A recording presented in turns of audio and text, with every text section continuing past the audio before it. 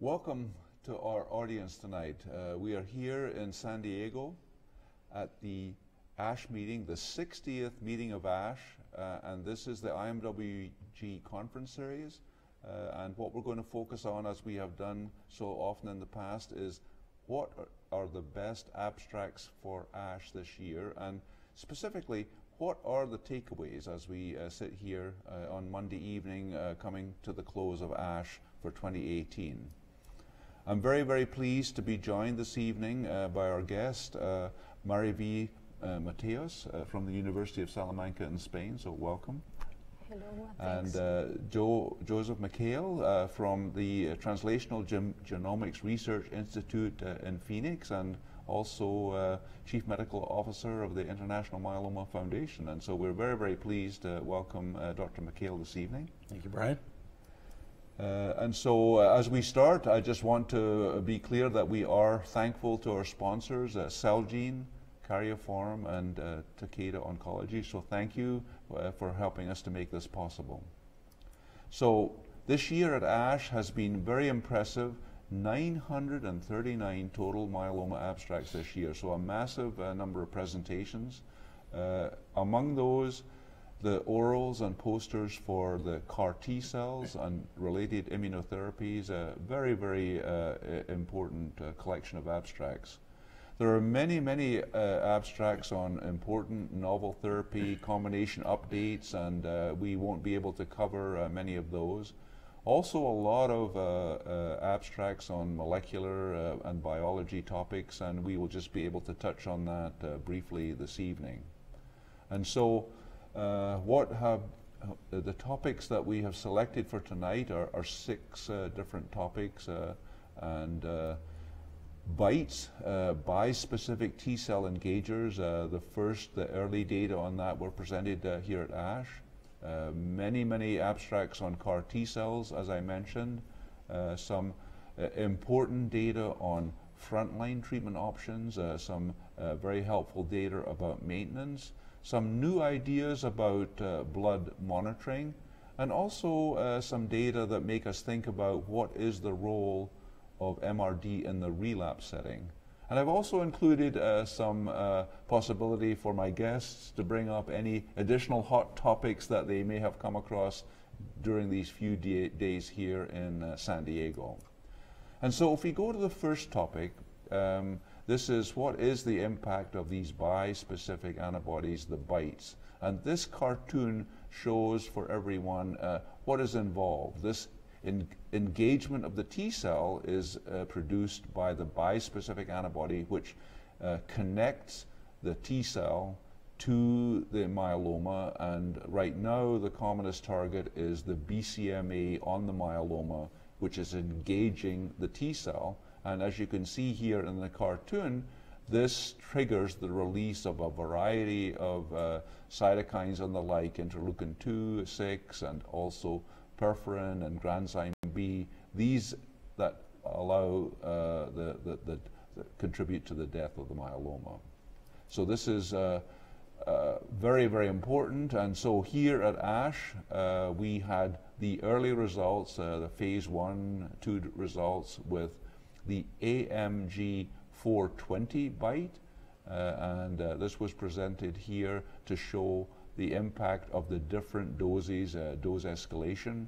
And what you can see in this first chart is that the higher doses, 200, 400, 800 micrograms per day, which you can see at the bottom left, the blue and the purple indicating rather deep and sustained cell reduction with these higher doses. So really quite impressive results with these early data.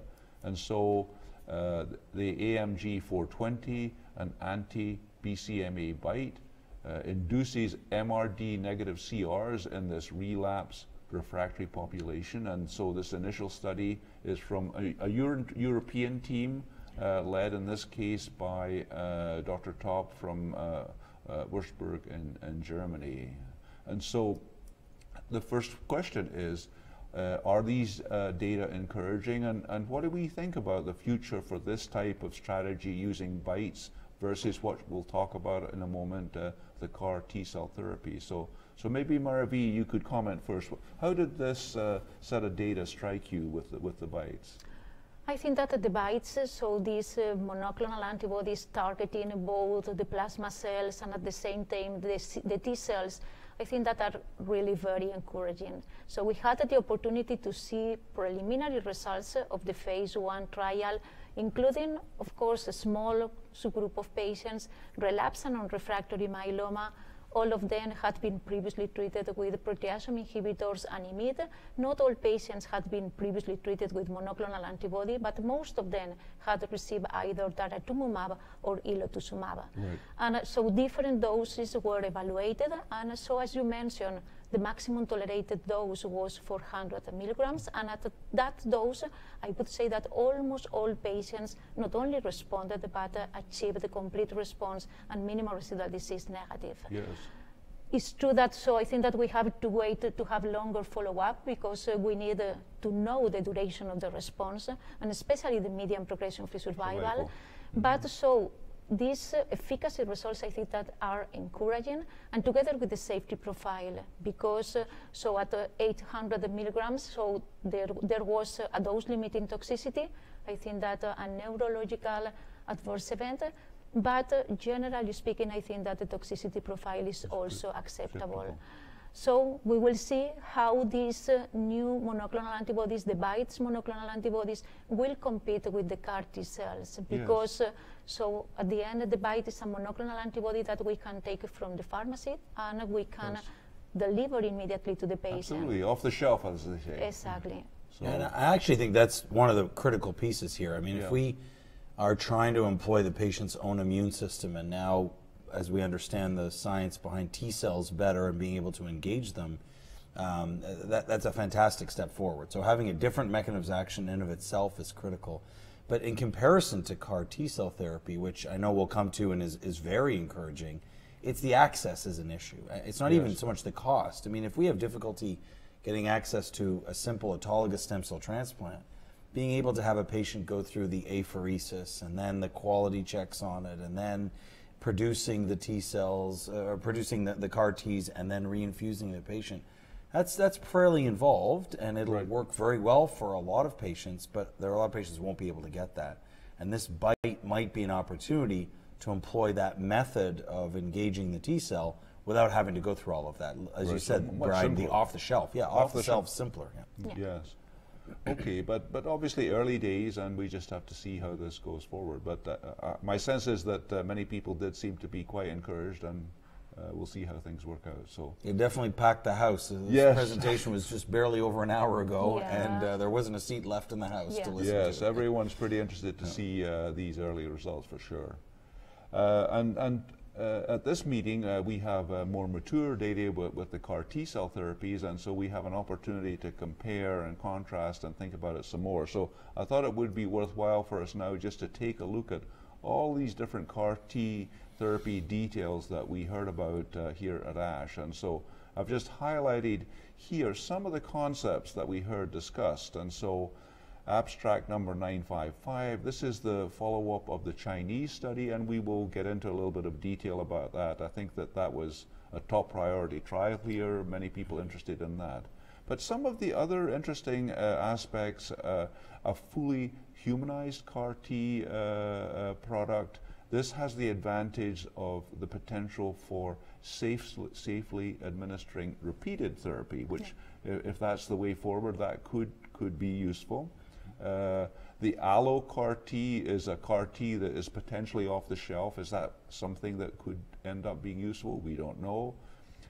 Most of these CAR Ts right now are focused on BCMA, but there are other targets. One could consider using multiple targets, and as you know, some protocols are combination CD19 and BCMA.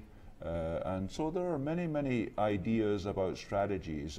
Even the idea of the EGFR safety switch, I think, which is kind of a cool approach, the ability to shut off the CAR T cells if there's adverse side effects occurring. So all of these very interesting aspects for CAR T therapy. And so This is really the abstract that people wanted to hear the update, and so this is the so-called Legend trial, which is from China, and what we were hearing here at ASH is a follow-up of what we had heard at ASCO last year, when this was really a very unexpected and exciting study that was presented for the first time there. And so this is a particular type of CAR T. I would draw your attention on this cartoon here to the fact that this CAR T has a double head, so that there is a double attachment to the myeloma, and some would say that this is possibly a basis for potentially better efficacy, and certainly this is what's proposed by this Chinese team. What we heard results from today were results from one of the centers. Now, this product has been tested at 4 sites in China, as you can see here listed, and has been presented before. The results for 57 patients treated at one of the sites was what we heard presented here at ASH. And so this is what you saw, and I'll just summarize for our audience to see, well, what was it that we saw? Well, we saw some pretty striking results. 88% overall response rate, meaning at least a partial response, a 50% regression. But on your left, with the green bars, you'll see MRD negative, 74% complete remission, 68% MRD negative. So very, very high level of deep responses. Over on your right, you will see that the best response was not strikingly related to dose in this study. So that was interesting to see, nor was it particularly related to the BCMA expression that was studied.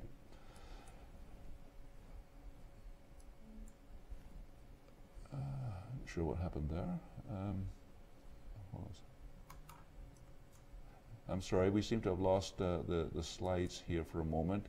But we can continue to talk. But as they fix the slides, so this was the results that we saw today. And so what I was about to show you is what we had seen previously, which was the results with the BB2121 that were presented at ASCO this year. And so that the results with those, I would say, were somewhat comparable, or maybe a little bit less in terms of the response rate, which was in the 70s, and then also the median duration of remission, which was 11.8 months. What was about to show you here for the Legend trial was that the overall median progression-free survival was 15 months versus 11. But for MRD negative, the median progression-free survival was actually 22 months, which was actually rather good.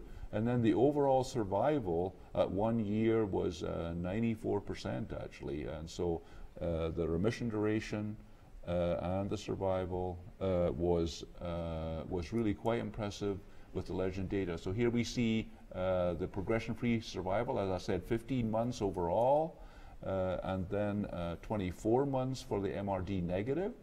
And then if we look at the overall survival 12 months overall, and not reached for the patients in the MRD negative status. And so really pretty impressive. And then I show you here the results with the Celgene product, the BB2121, with the 11.8 month median PFS. And so both are quite good. I would point out something that you guys are aware of, which is that there is a difference in the patient populations. In the Legend trial, it was clear that the patients had fewer prior therapies, more in the 3 to 4 range possibly, whereas in this BB212 trial, obviously extensively previously treated with a median number of cycles of over 6, so that there's definitely that difference in the patient population to consider. So I would like to hear what we all think really about about these therapies, those two that we've just looked at would be considered the lead candidates in terms of potential approval. But what do we think about that? Is that the case? Do we think that one or both of those might be approved? But with all of these new alternatives, where is CAR-T therapy headed? I mean, those might be approved, but will there be new iterations that really end up being products that we will be using for the future? So maybe, Joe, you could comment first on this. Absolutely. I mean, first of all, I agree with you, Brian. I mean, these are very impressive results. I mean, these are patients who right now, at least as we knew from the BB2121 study, who really had no other options left to them, who have that response rate. You're right. I think with the LCAR study that we see from China now, despite the caveats of there only being one site represented and it needs to be confirmed, they are a bit earlier stage patients, but that's impressive. 88% response, you know, over two-thirds of patients going into MRD negativity.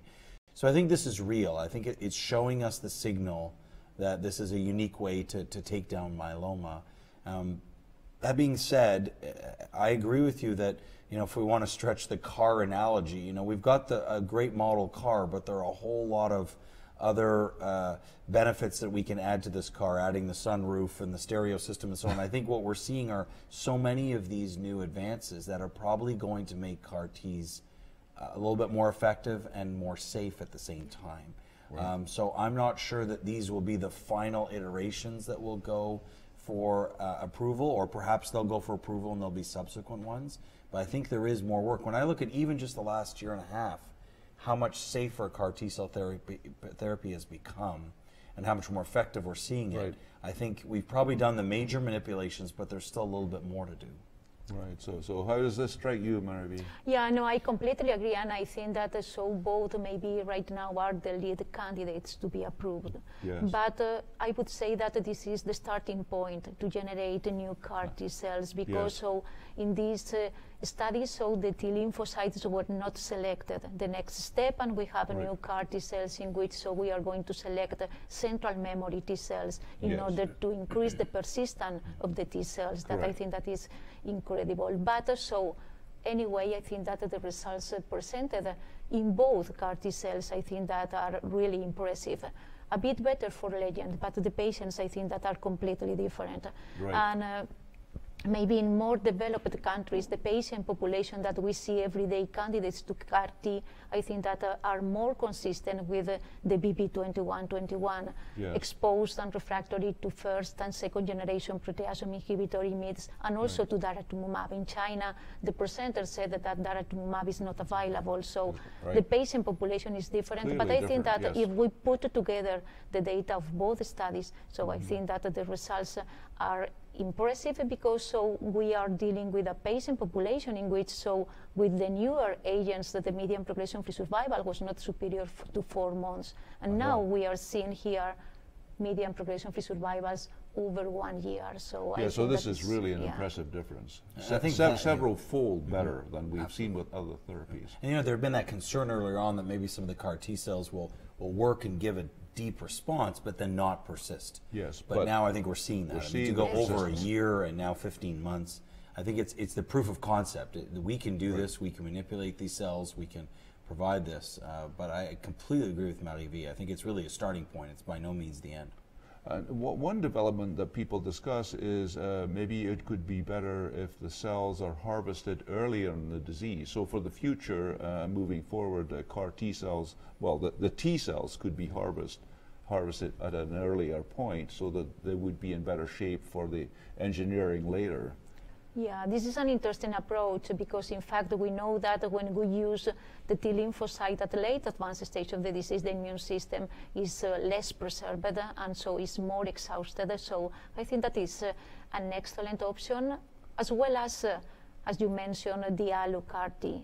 Yes. This is another possibility, and so I think that definitely this is just a starting point, and so I think that we'll see new generations and new modalities of CAR-Ts. Right. Okay, very good. So two very important immunotherapy approaches, quite promising for sure. Yeah. So we're going to move on to what we had here at ASH, which were, I think, two important updates on frontline therapy. First, the updates on the SWOG 777 trial, which I had the honor to present, the follow-up on that. And then I think what was quite exciting for everyone was the first results from the so-called the MAIAS trial, the daratumumab Revdex versus Revdex, the full results of which will be presented as a late-breaking abstract tomorrow, actually. And so we just have what was in the abstract that we can give to you today. And then a small abstract that was presented about what is the impact of the presence of the 1114 translocation in the frontline setting. So if we go through the two trials first, the update on the SWOG trial, it included an update on all of the response evaluation as well as the endpoints of PFS and survival. And so I would draw your attention just to the percentages here so we can be thinking about the comparison of these numbers with what we're seeing in the MAIA trial. So you can see here about a 75% VGPR or better, overall response rate 90%, and then in the RD arm 53% and 78% there. Okay, so clearly a benefit for the VRD, and this is evident in the PFS numbers, the remission duration here, which the numbers, it's very interesting with 7 years of follow-up now, the numbers are very, very similar, 29 months for RD versus 41 months for the VRD. And then the overall survival, I think what is quite impressive with the VRD is we have still not reached the median in terms of overall survival for the VRD. 55% of these patients are still alive at 7 years. So really pretty impressive to see what is the impact of 6 months of early therapy. So I think that it's quite a strong proof of principle that early intervention, the fast response can have a prolonged impact. And so this is the impact of age, and so this study did include patients up to the age beyond 75, and you can see here that there was a benefit of the triple therapy, VRD versus RD, but you can see here the decrease in outcome with RD is particularly over the age of 75, but a clear benefit in each age group, and so I think that this is, again, if feasible, a support for the notion of using a triple therapy or some kind of a combination in the older patient. And so what about the late-breaking abstract? What about the impact of DARA, lenalidomide dex, DRD versus the lenalidomide dex? And so we had the privilege of hearing about that at our International Myeloma Working Group breakfast. To hear some details, and so the results are really quite promising, showing an improved progression-free survival with the 3-drug combination, the daratumumab Revdex versus the Revdex. I would also draw your attention, though, to the median PFS with RD, 31.9 months in this trial, so it's helpful to make note of that. And then for the comparisons, I think it's also interesting to see here VGP are better. You can see here 79%, so actually very similar to the VRD, and then also quite similar to the RD, 53%, which is very similar to what we saw in the SWOG trial, actually. So very, very interesting to see that. And Mary V, you'll be interested in the last comment there. I think that your trial with the DARA VMP plus this trial clearly support the notion of the value of daratumumab in the frontline setting. Now, an interesting kind of a sidelight was a study coming from the Emory team where they studied over 1,000 patients with VRD, where they drew attention to the fact that in their experience, patients with the 1114 didn't do quite as well. So we tend to think of that as a favorable group, but maybe it's more intermediate risk than we had been thinking. And so I've put together some questions for our illustrious team here. Yeah. What do we see for the future of Frontline? And I think that the fact that I'm using all of these bullets suggests that we're not entirely sure. But I don't know who would like to go first in selecting the quadruplets, the triplets, or what you might think the future holds for frontline therapy. Do you want to go first, Marie-V? Well, I think that the situation is actually challenging because Yes. so we have a lot of new combinations, 3 drug-based combination, maybe in the future 4 drug-based combination, so with clearly very attractive results. So I think that your VRD study, the update of the SWOG study, showed consolidated results with VRD. And the median follow-up is very long. And I think that this is an important thing for all studies, because now we are observing more and more very interesting trials, but with a median follow-up very short. Yes. We need to evaluate the trials with longer follow-up. So I think that there is not any doubt about the role of VRD as the standard of care in newly diagnosed myeloma patients, both transplant and non-transplant eligible, because in your study, so you have analyzed and presented during this Congress the sub-analysis according to the age, and I think that the results with a longer follow-up confirm the benefit of VRD followed by RD in terms of both progression-free survival and overall survival. And so we are going to have a VRD, and we are going to evaluate if the addition of daratumumab is going to result into a significant benefit. That the answer is maybe yes, and so phase 3 randomized trial are going to start in order to answer to this question. Right. In the meantime, so we can potentially add daratumumab to, I would say, 2 standards of care. VMP, that I know that it is not a very commonly used here in the US, but so it's a standard of care in Europe yes. and in other countries in which so the affordability for Lendesi so is not available and is not clear. And the added benefit was quite clear. Yeah, and so it is possible to add data to VMP, and also the Alcyon study has been updated during this Congress, and with 1 year of additional follow-up, again, I think that the benefit in terms of progression-free survival is confirmed, and in fact, so for me, it's interesting to see how when patients receive DARA single agent as maintenance, so the PFS is sustained and really few patients progressed and are dead.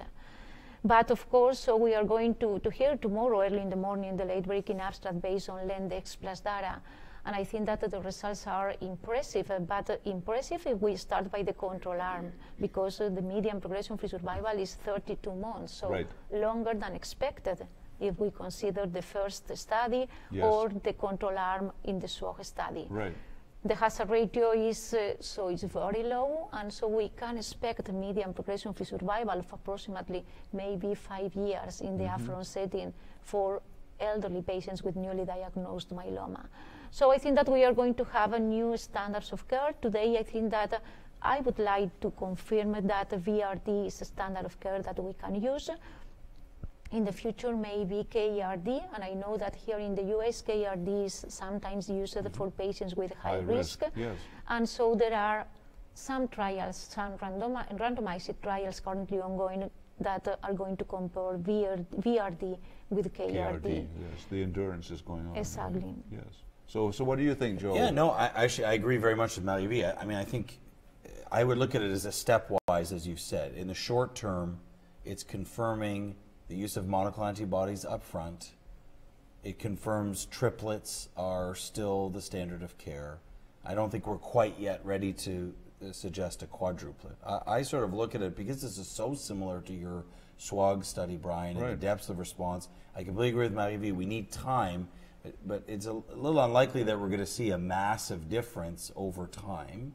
So I try to think of it simplistically and say, well, we have proteasome inhibitors, immunomodulatory drugs, and monoclonal antibodies as the 3 novel parts of what we use, along obviously with steroids and sometimes with melphalan. And now I think we have legitimate grounds to say It could be VRD, where you take a proteasome inhibitor and IMiD, but it could also be a monoclonal antibody and IMiD. Or as DVD. We know, studies are going. It sort of feels like Castor and Pollux in the front line, right? It is. Where we like the confusion, is. right? We want there to be choice. This is better for patients because I can think immediately in my clinic of patients who I'm going to say, you know, the DRD regimen is really attractive, or maybe VRD is a little bit more attractive. One other comment, though, Brian, I think is important. When we do start looking in the longer term, one of the fundamental differences between this study and almost any other study that's been done in transplant-ineligible patients is that both novel drugs, as it were, the monoclonal antibody and the immunomodulatory drug, are continued indefinitely. So in your SWOG study, the bortezomib was stopped after about 8 cycles. Of necessity. I mean, you have to stop it. Right? In your Alcyon study, the AMP goes for not really much more than a year. So this is one that may well have that long-term benefit by virtue of keeping patients on both of those, assuming it's feasible. And we learned from using in the relapse setting, that combination is feasible in the long run. Right, and that ability to have the longer exposure is quite important to get the benefit, yes. So I don't know if you want to comment on the, we can maybe discuss later. Do you see possibly a role of venetoclax earlier in the disease? Obviously we've been studying it in the relapse setting, but do you think that there would be a possibility of more of a precision approach? Do you see any early use of venetoclax, or maybe not? I think so. Maybe? So yeah, maybe we have right now the results of venetoclax single agent or in combination with dexamethasone in relapsed and refractory myeloma patients, and so it's effective in patients with 11-14 translocation. I think that we are going to see maybe next year the results of the randomized study comparing VD versus venetoclax plus VD, in which so not only patients with a translocation 11-14 are going to be included. And so I think that for me these results will be key in order to know if we can use venetoclax only in patients with 11-14 translocation or in a more wide population. Broader population. But anyway, I think that it represents the first option of targeted therapy. So, and according to the results that you have showed coming from the Emory in more than 1,000 patients, so I think that we consider the 11-14 translocation as a standard risk translocation, cytogenetic abnormality, and maybe it's not so standard, and it would be, I would say, intermediate risk cytogenetic abnormality, and so I think that why not, if we can target this cytogenetic abnormality with an oral drug like venetoclax, I think that we have to prove, of course, that the drug is working and the drug is safe, but so I see that could be used. Could be an option, yes, yes.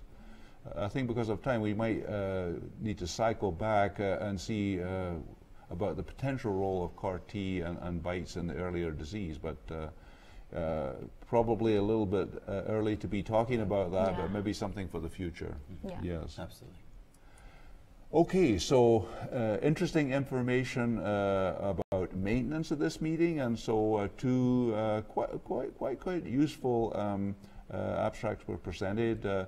Ixazomib, the oral proteasome inhibitor for maintenance, and then an interesting study looking at what happens if you stop giving the Dex along with Revlimid in the maintenance setting. So if we just look at what's called the tourmaline trial, MM3, this is the use of the oral proteasome inhibitor Ixazomib, and in this case, following autologous stem cell transplant in patients with newly diagnosed myeloma. And so in this particular setting, this was presented by Dr. Demopoulos from Greece. And so fairly clear results where there was a benefit, a prolongation, 39% improvement in the PFS with the Ixazomib versus placebo. I think in terms of the absolute number of months, we have 26.5 months versus 21.3 months. So not a huge extension, but certainly statistically significant. And so people were interested and paying attention to that for sure. And then there was actually quite a lot of discussion about this abstract number 305, where in the elderly and intermediate fit patients, there was a protocol to see if stopping the dexamethasone in the maintenance phase would have a negative impact on the progression-free survival and the outcome. And so people are quite interested to see this data, and it's a unique area for study, actually. We haven't seen this before. And so it was designed to look at this elderly, intermediate fit patient population, and the standard RD versus stopping the D in the maintenance phase. And so results fairly clear-cut that actually the RD switching to R had actually a little bit better event-free survival. So there was not a negative impact, even a positive impact. And so I think that people really were interested in that, and that's, I think, why people were paying attention to this. And so it just drew attention to kind of where are we with maintenance. These are a couple of new nuances to what we have available in our armamentarium. Obviously, we have meta-analysis data for the use of lenalidomide or Revlimid in maintenance. So now we have these data on ixazomib and information about dexamethasone. So maybe, Joe, you might want to comment first, because I know that you were involved with the assessment of lenalidomide. No, I mean, I think it's great. We want more options. I mean, this is always a theme, right? We want more options, and I think ixazomib is entering the market that way and will likely be an option for us. I have to say that I still think lenalidomide maintenance, for probably the lion's share of patients, is still the standard of care. The absolute benefit of ixazomib over placebo was not as much as we would have liked it to be. Perhaps not too shocking based on the drug, but it does validate that. Because I look at two groups of patients who right now, lenalidomide maintenance is really not ideal. Almost at two different ends of the spectrum. One, those patients who for whatever reason unfortunately can't tolerate it, or maybe in their induction phase were resistant to it. You know, even in the meta-analyses of lenalidomide maintenance, there are, you know, between 25 to 30% of patients who have to come off the drug for some kind of side effect or adverse event. So there's that group of patients where we want to give them something, and now at least we have better evidence to use something like ixazomib. Historically, we've been using bortezomib without having a tremendous amount of evidence. The other extreme are those patients who we wonder if len maintenance is enough, the high-risk patient. Right. And not that this was this study to prove that, but this may give us at least a little bit more incremental evidence of saying, well, if ixazomib works and lenalidomide works, maybe in this group we can combine them together. Right, there was a lot of discussion about that, but we don't really have those data from this. Right.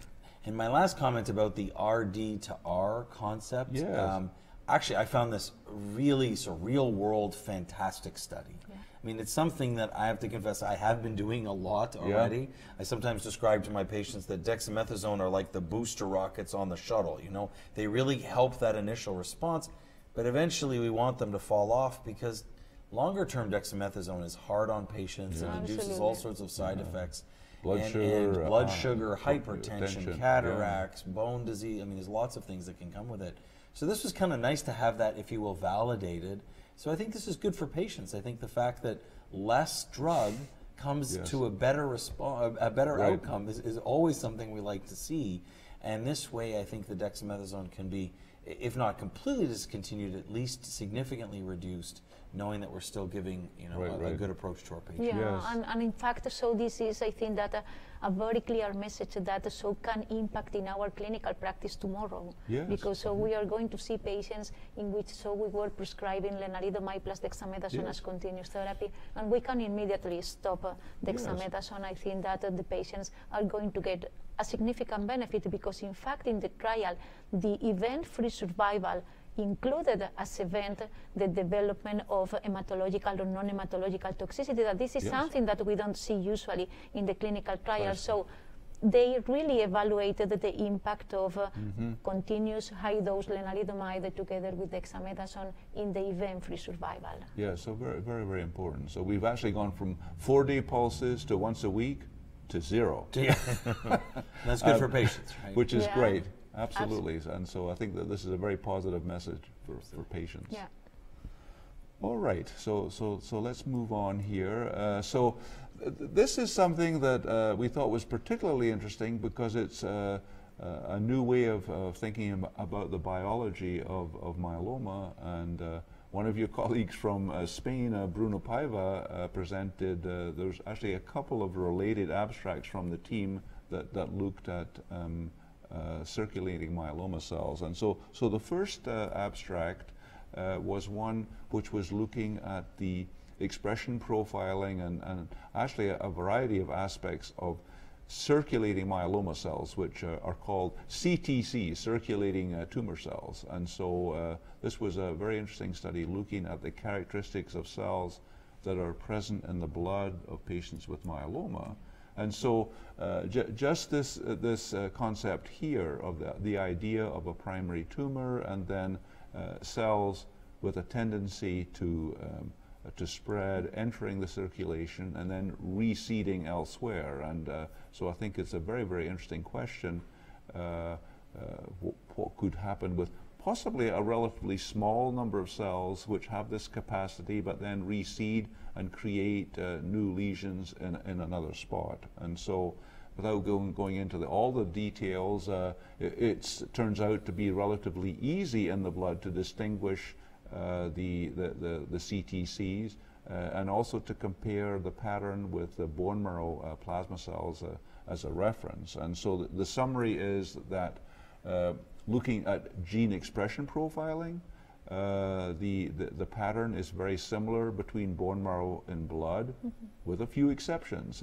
Genes involving interferon, inflammatory response, hypoxia, cell cycle, and particularly the tendency for migration, which is reflected by the presence of the CD44 on the surface. And so very interesting aspect, a new way to be thinking about myeloma and the progression and aggressive pattern of the disease potentially. And so it raises maybe a broader topic. So here you can study the myeloma in the blood and assess what's going on, but we also have new data that using mass spec to study the M component in the blood at a much, much more sensitive level, maybe 2,000 or 3,000-fold more sensitive than SPEP and immunofixation.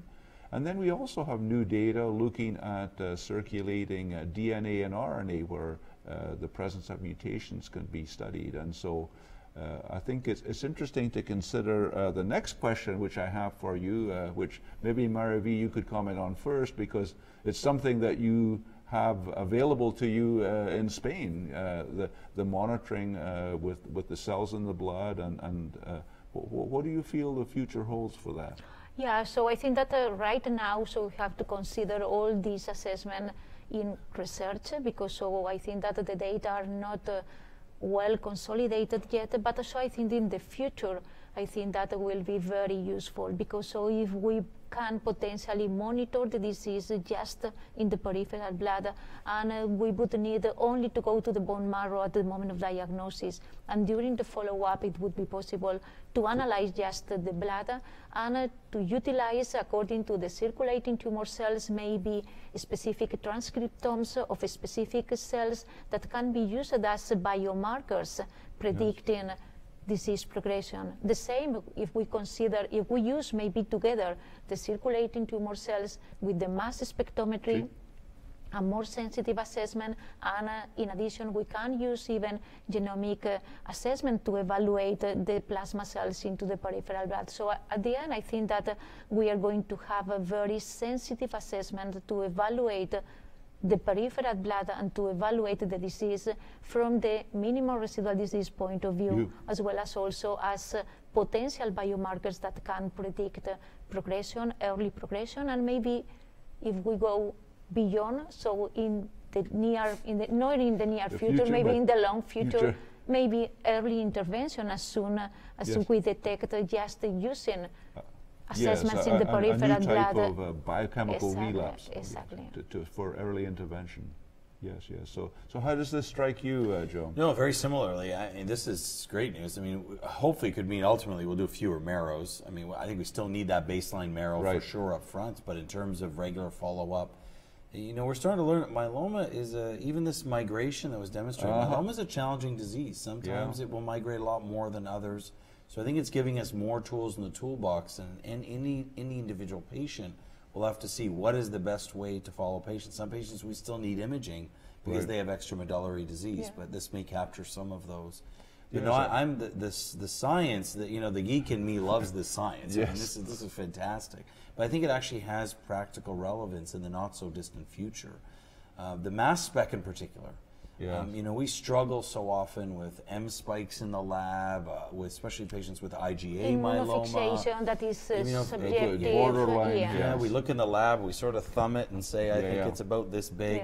It's so much more precise. We can actually know now with monoclonal antibodies being used, we can know which is the spike from the antibody and not. And also we can look back and say, was this the same disease that someone had before with more clonal evolution? Absolutely. So actually, I think mass spec of these methods that you've listed, Brian, is probably going to be the first one that's going to make it to the clinic. Correct. But with time, this circulating DNA concept, I think, is really going to be much more valuable to us. Absolutely. So so I think that next year's ASH, I think that we will have data on the mass spec. Okay. Correct. Yeah. So I think that this could be good.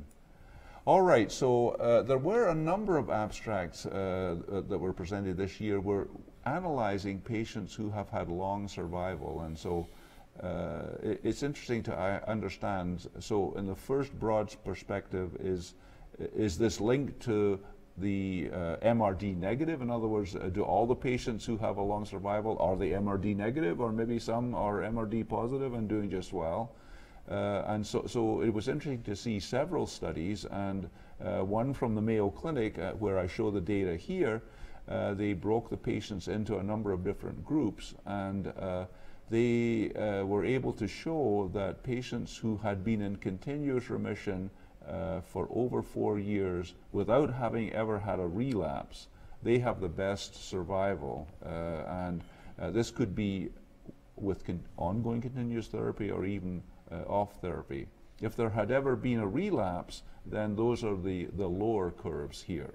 And so a couple of other abstracts looked at other aspects of how could you predict which sort of a patient might have a long survival. Actually, the Spanish team again were correlating with the presence of the MNOS signature, which can be an indicator of longer survival. And so to kind of put this in perspective, there's a paper just recently published from our IMWG where the baseline, I think that we tend to forget that the baseline for long survival, even out to 20 years, is not 0. Yeah, but it's good. Which is very good. The starting point is not 0, it's a little less than 15%.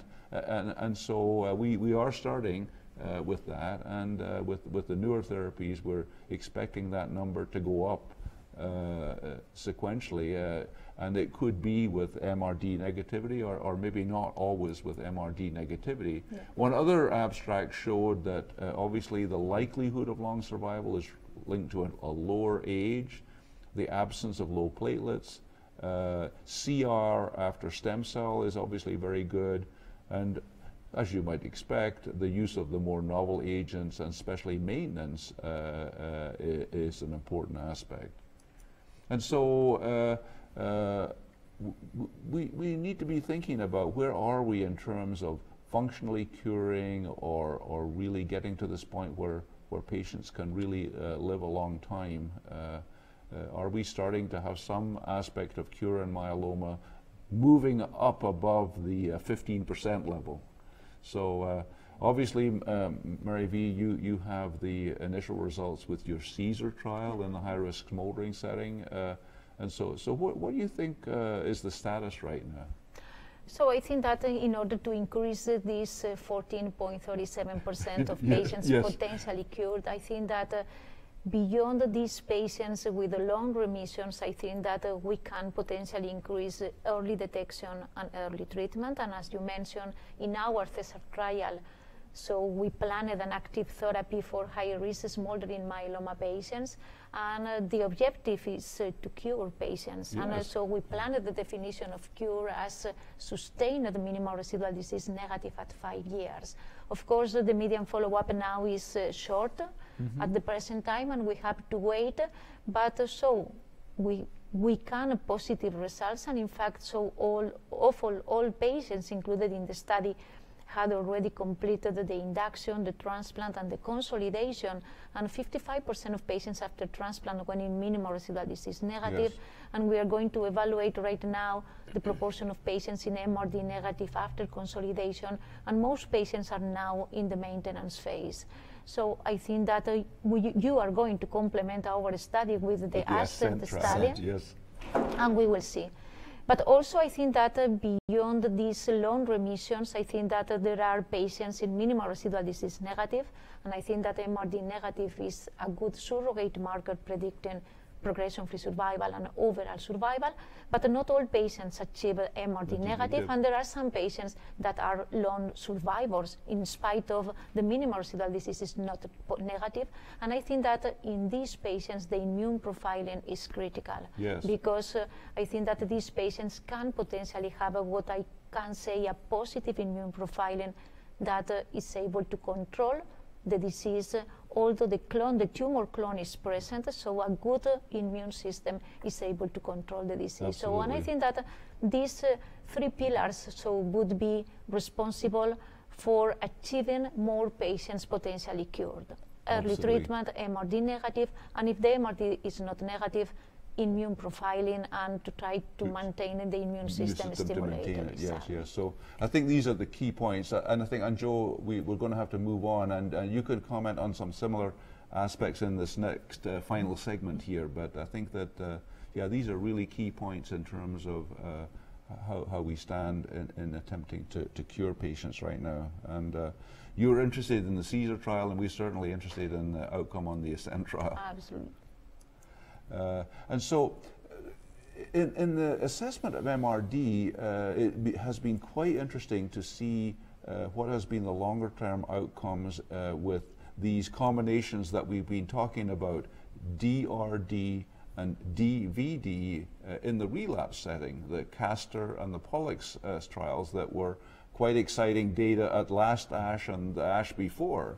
And so at this ASH, what we have is the longer-term follow-up of these patients. And so what I think was quite interesting for me, I'll be interested in your thoughts, was that patients who had MRD negativity at 6 months, in the POLLUX study, for example, DRD, you can see at the top there, sustained MRD negative, doing very, very well in terms of PFS and overall survival.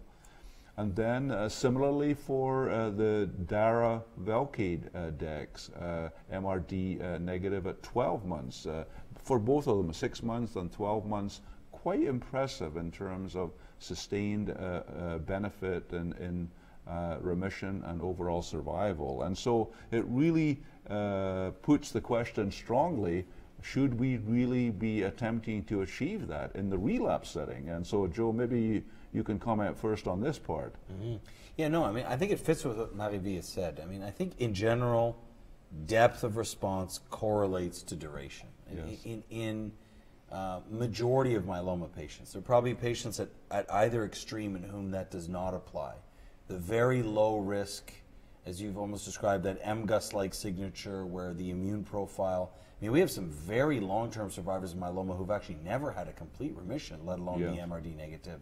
But again, that's a pretty small fraction. And similarly, the other end, some really high-risk patients who may transiently go into MRD negativity and then it goes away. That's why I think this data was so important to show that a prolonged MRD negativity is going to be important. It really is what makes a difference. And I see us going in the strategy that Marie-V has described, that even though we get very excited about risk stratification, it seems that that's just step one.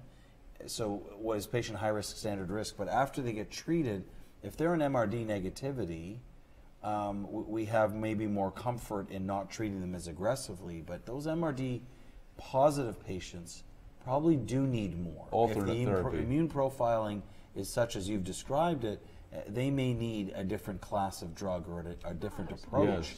And so maybe the CAR T or the BiTEs. Correct, Yeah, especially in the exactly. highest risk patients. So I think we will probably get to a stage where we're saying that MRD negativity will influence your next step. If you're MRD negative, you know, if from the upfront setting, I know this is a relapse setting, you might say, okay, we'll go on to lenalidomide maintenance. You're still MRD positive, you're going to have a poor outcome. Now is the time to say, jump in, give in something like and do something decisive. Yeah, so. Yeah, I absolutely agree. And so, concerning your specific question, I think that MRD negative is also important at relapse. Not only in the upfront setting, because so now we have combinations like in the Pollux, in the Castor, but other combinations very effective at relapse, and so patients can achieve a complete response. So I think that it's important to evaluate the quality of the response and to evaluate the minimal residual disease, because we have had the opportunity to see the first time how the new criteria described by the International Myeloma Working Group, sustained the minimal residual disease negative, was evaluated in both Pollux and Castor, and really sustained the MRD negative related with flat in terms of PFS. And these are actually the criteria summarized in the new criteria. So this is tremendous validation of that. So let's just go to the last point. So hot topics that might have been missed. So obviously there was some data on venetoclax, some follow-up on selinexor, which I think will probably be the next agent which is approved, FDA approved, probably based on the STORM trial, the Boston trial, some of the other combination trials, and a very new drug, melflufen, where there was some early data, also some interesting data on elopalm, which was actually recently published in the New England Journal. And so the melflufen was just interesting. It's a very unusual alkylating agent where some very preliminary data. So it's interesting to see a new agent that you haven't really been expecting, maybe showing some interesting results. So something just to be aware of, that it was producing some early benefit. But really, are there any other topics that you think that were interesting or important that you heard this year, Mary V? You're at the top of the list here. So I think that we have almost covered. I think that all aspects. Just so mentioning the new agents that you have showed in the previous slide, selinexor is important, because I think that is a new agent with a different mechanism of action, what I think that is interesting, and so it has demonstrated to be effective single agent in combination with dexamethasone. And concerning melflufen, so I think that we are now to treat our patients in the beginning without alkylator, and so maybe transplant for patients who receive autologous stem cell transplantation, and maybe we are going to recover new alkylator melflufen at late advanced stage of the disease. And melflufen, so is a new alkylator. It has a different mechanism of action to the conventional melphalan, and it works in myeloma, relapsed and refractory myeloma patients, refractory to either pomalidomide and nor daratumumab, so heavily pretreated myeloma patients. Approximately 30% of the patients responded. 31 they said, And so I have a personal experience with this new agent that I can say that it works.